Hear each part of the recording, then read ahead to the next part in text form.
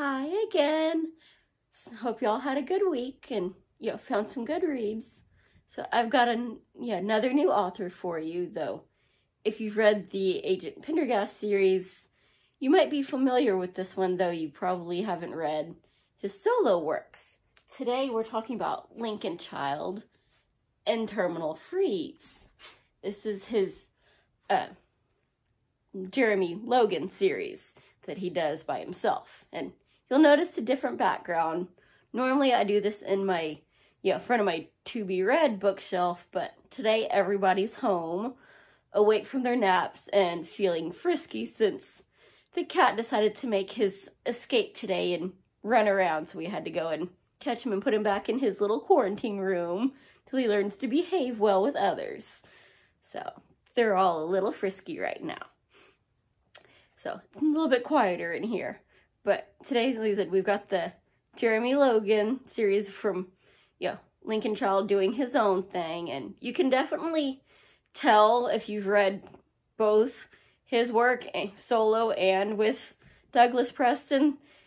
The Agent Pendergast series, at least the early ones, I quit reading them because they became normal murder mysteries and would probably be good if somebody else read them, but not when you're expecting certain flair and elements that aren't there anymore. Once, okay, you had an off day. Twice, you broke my trust and have been relegated to public library reading and not personal library anymore. So, that's their punishment. But his solo works I'm enjoying, and again, this isn't the first one in the series. If you want, me to have fresh impressions of the first book from an author, I've done that with a lot of ebooks this year. I've already read 13 so far, only a few weeks in, so half of that has been real book, half of that has been ebook. But the thing with Jeremy Logan is it's not only a new adventure that you can read all by itself and still follow it, there's no, how did this cast member work with this one? What's their relationship? The only reoccurring character is our title character. So you are losing absolutely nothing picking up anywhere. With that said, you're probably curious what it's about, because why else are you watching a video about books? Except for to know if you want to read them.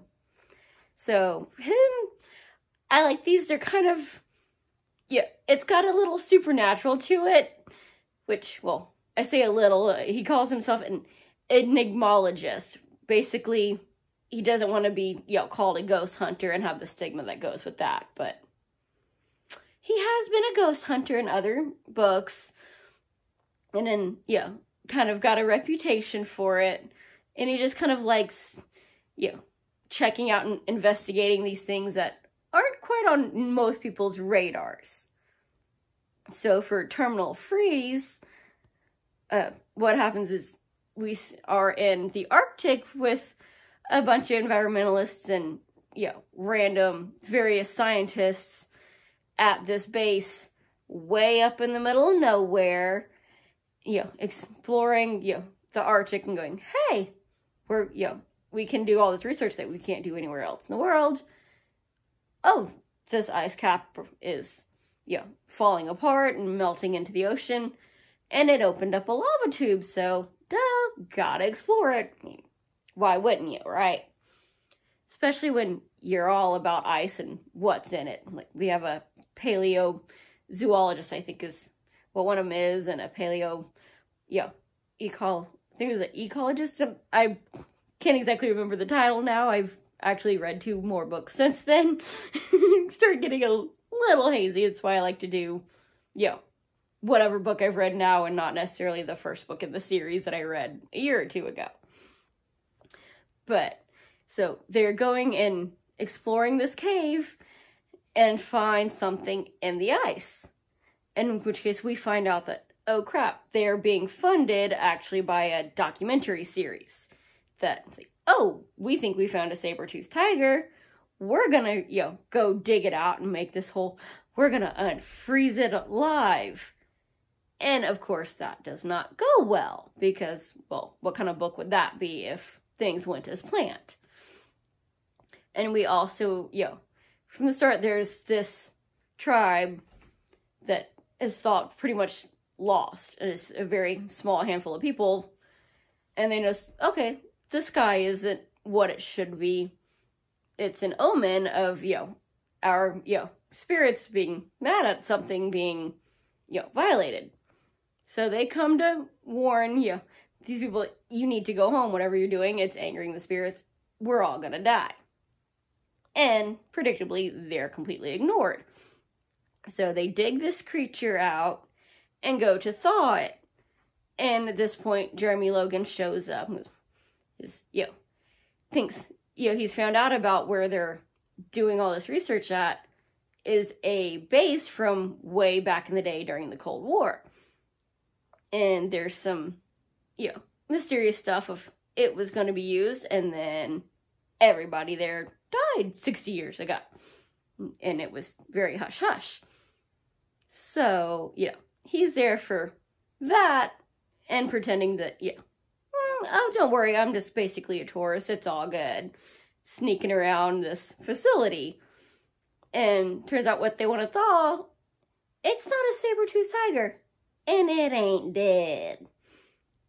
So we end up, and there's our, kind of our supernatural is, what's going around killing these people? Because, as we found out, it's kind of happened before, but it was a different creature. And again, they thought they killed it. They didn't kill it. They never found a body or anything. They could never figure out what was really going on. Word of it never got out. And so we have, again, this creature that, they're in the Arctic. It should not be able to thaw. But it did on its own. And so now we have people getting killed and everybody up in arms that, well, somebody's off doing it, or this creature went missing because y'all stole it because you want to actually do science instead of just let us, film it and ruin all the evidence and destroy any hopes of actually learning anything from it. How dare you? Like, we have all rights to do this. So, and it just becomes scientists versus media, and then, oh crap, okay, fine, we'll come together because we don't want to get killed. And it ends up it did thaw itself, because even though it's below freezing, it was just a certain kind of ice that it needs less than 32 degrees to stay frozen. Pull it out of this glacier hole and put it into a shed, and it ain't cold enough. And it's sneaking around. We never really get to find out exactly what it is. Even at the very end, it's some kind of creature. And no matter what they do, nothing seems to be working on it. Conventional weapons just take it off. And so we get that supernatural, but we don't get the, with the other series that he usually writes on, it only seems supernatural because, it's like the old magic adage. Magic is just science we don't understand yet, and nobody understands it except for the main character. In this case, even the main character doesn't understand it. His understanding is just, there's things we don't know. Sometimes you just gotta go with the obvious, what the heck flies in the face of everything we know, theory that's right in front of your face. It might seem crazy, but what else are you gonna come up with? So, it's hard to explain, but it's very fun. It's just, you've got a murder mystery and this wild animal monster from prehistoric times that may or may not be some, ancient native, tribe evil spirit that they've pissed off. That's just, something's going around getting these people, and some of them you're kind of glad they get whacked, because there's always got to be a couple people you don't like. Some of them you're sad for, and